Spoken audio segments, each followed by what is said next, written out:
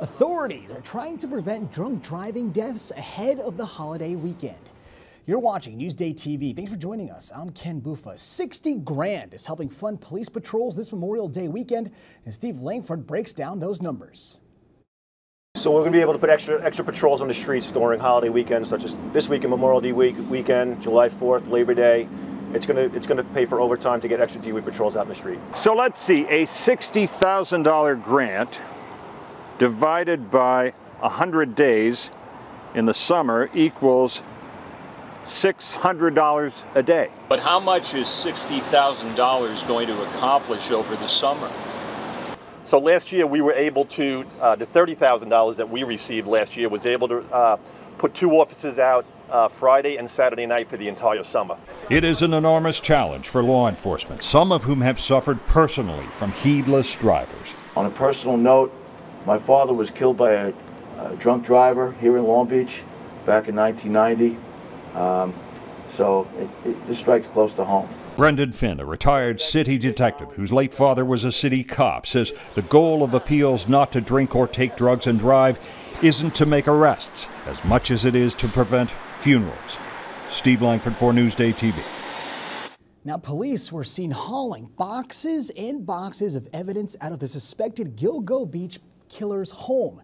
Here's an aerial view of the search for you. Now, investigators were taking evidence out of Rex Heuermann's basement. You can see it there. Now, they took out tables, a filing cabinet, and cleaning supplies.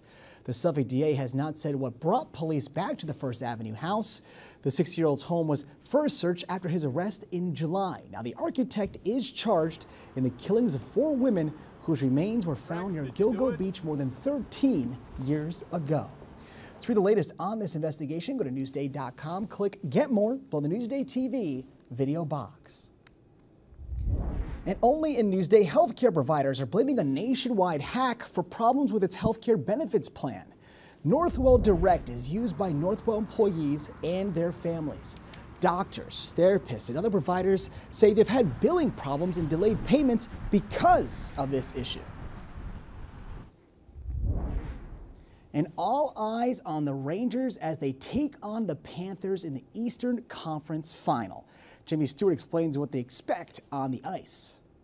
Knicks season over, the New York playoff spotlight shines solely on the Rangers. Eastern Conference Finals begin this week. The Rangers with home ice advantage against the Florida Panthers. Panthers took 2 of 3 from the Blue Shirts in the regular season, and they reached the Cup final last year. The Rangers are riding the red-hot goaltending of Igor Shesterkin and fantastic special teams. Their power play ranks 3rd among playoff teams. Their penalty kill 2nd. But what about when it's 5-on-5 hockey? They've only outscored their opponents 19-8 and have been outshot by more than 50. We asked Newsday's Colin Stevenson if that's cause for concern. One of the big problems that analytics people have with the Rangers is that they're not great in 5-on-5 hockey, and they rely heavily on their power play, and that's always a constant question. Can they win games with just their power play? Well, they won a series against Carolina that they weren't supposed to win, and their power play figured a lot into it. So I think that yes, they certainly can win this on the strength of their power play, but they're probably more likely are going to have to step it up in 5-on-5 situations. This is the first postseason matchup between the clubs since 1997. To read more about the Rangers' quest for the Stanley Cup, click Get More below the Newsday TV video box on our homepage. And the Jets had their second OTA practice today, and Aaron Rodgers says the heat is on this season. Yeah, I feel really good. It's just about the mental part. Just I think these practices have been nice the last couple of days. I just feel what it's like to be out there, to be moving around and not be thinking about it, and to see how I respond the next day. Now the Jets take on the San Francisco 49ers on the West Coast September 9th. Rodgers will return to the field for this game. It's his first since he tore his Achilles in last season's Monday night opener.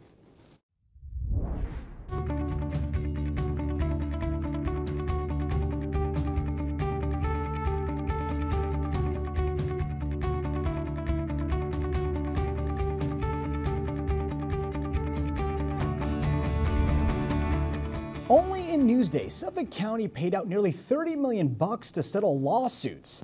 Macy Eglin looks at what's behind the increase. For the year 2023, Suffolk County will pay out more than $29 million to settle lawsuits and legal claims, compared to the year before, when it spent about $7.7 million. A massive increase discovered in documents obtained by Newsday. There were 6 settlements in 2023 of more than $1 million. In any given year, a single large settlement could skew those figures. The largest settlement last year cost $5 million. In 2014, an 8-year-old boy and his cousin were struck by a Suffolk police cruiser that had been hit by another car, propelling it into the sidewalk. The family's attorney declined to comment. The second highest, $3.85 million, paid to Sean Lawrence. His second-degree murder conviction was vacated in 2018 after he already served 6 years. His attorney also declined to comment. So where is the money for these settlements coming from? According to the county, they're digging into reserve funds for the payouts, and experts say there's likely a strategy behind aggressively settling these cases.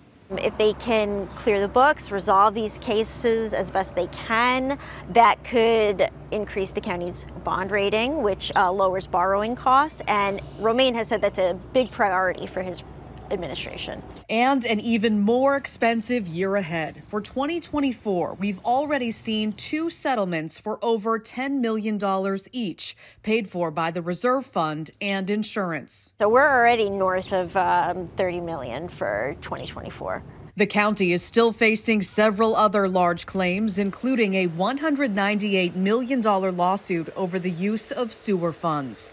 Reporting for Newsday TV, I'm Macy Eglin. Now, to read more about this story, go to Newsday.com, click Get More below the Newsday TV video box. And a growing number of Long Island boutiques have cafes inside. Lisa DiStefano checks some of them out in some story you'll see only in Newsday. It's sip and shop in the Seaside store. Sea City Vintage in Atlantic Beach is owned by husband-wife duo Tom and Cassie Justice. Thank you. They're either coming for vintage or they're coming for coffee. So if they come for coffee, they'll walk in, they'll grab their coffee, and then usually they'll look around. Or on the flip side, if they come in for vintage, they'll be like, oh, you did have coffee too. So that's been kind of a nice little compliment, is everybody kind of comes in and gets something. They also serve tea and cold brew, along with a selection of artisan toasts and pastries. One of the things that makes us special is we collect collections. These are great for somebody that has that coastal grandmother aesthetic. So this is a totally different nautical vibe. One of our best sellers are our old salties. We get new things almost daily. Everything we sell has a story. Everything is secondhand. We focus on mostly 50s, 60s, and 70s for the shop, but we go as late as 90s for clothing. Wait, 90s is vintage? It is vintage. Anything over 20 years old. Yes, you are vintage, my friends. You are vintage. Back in Time is a very unique store. It's an experience more than just shopping. Oh, wow.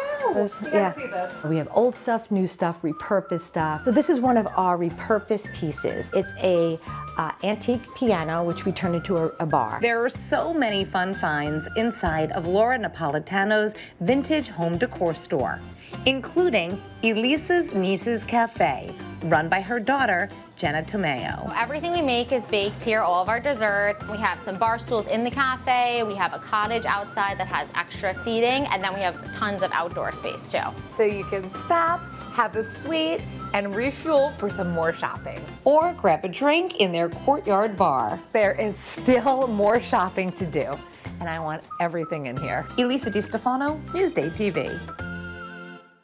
And who doesn't love coffee? Now, to read more about this story, go to Newsday.com, click Get More below the Newsday TV video box.